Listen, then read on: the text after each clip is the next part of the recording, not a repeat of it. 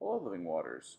I'm a little double booked tonight, so I'm pre-recording these prayers ahead of time with MLK Day um, occasions. But here, uh, what we're gonna do, we're gonna use a prayer from that Dr. King used frequently. Actually, two small ones. Gonna combine them into one, um, and we'll add our petitions as well. As always, though, if even though this is not live per se, or premiere it like it is live, please comment your prayer requests. They will be seen. They will be prayed for. Um, and join me in praying together right now. Let us pray. Lord God, we thank you for the lives of great saints and prophets in the past, who have revealed to us that we can stand up amid the problems and difficulties and trials of life and not give in. We thank you for our foreparents, who've given us something in the midst of the darkness of exploitation and oppression to keep going. Grant that we will go on with the proper faith and the proper determination of will, so that we will be able to make a creative contribution to this world.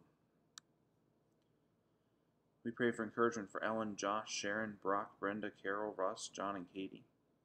Pray for healing for Ida, Susan, Millie, Don, Pedro, Sandy, Jenny, Sarah, Bob, Yvonne, Dennis, Kristen, John, Denise, Nadia, Betty, Mercy, Rosemary, Spencer, Kim, Lexi, Jackie, Jen, Natasha, Gordon, Courtney, Joan, Bat, Ben, Kat, Kylie, Joe, Bill, Karen, Noah, Lynn, Kevin, Lois, Elaine, Barb, Hannah, Jackie, Rebecca, Kyan, Kira, Lois, and Tony. Pray for peace for Scott, Annette, and Tony. We mourn with the Zielstras, Sitka, Schweitzer, Stone, Olson, Oswald, Rotolo, Hudson, Farino, and Vanderhoof families.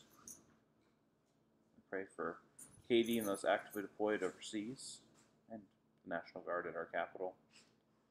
We pray for safe travels for those who must, peace and justice in our nation world, and end to COVID-19. And we give thanks for vaccinations, first responders, those in the medical field, essential workers, those in law enforcement, for the witness of Dr. Martin Luther King.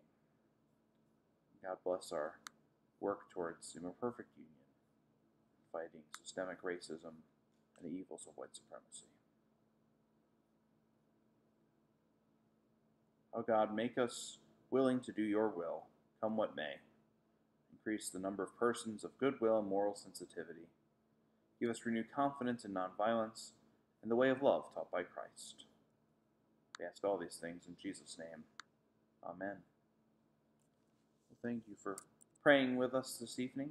I hope you have a wonderful rest of your day. Highly recommend reading Dr. King's works, relevant as ever, timeless. There's also lots of great resources. We posted some things today on the Facebook page for kids and families to do too. So I hope you have a wonderful evening, and thanks for being with us.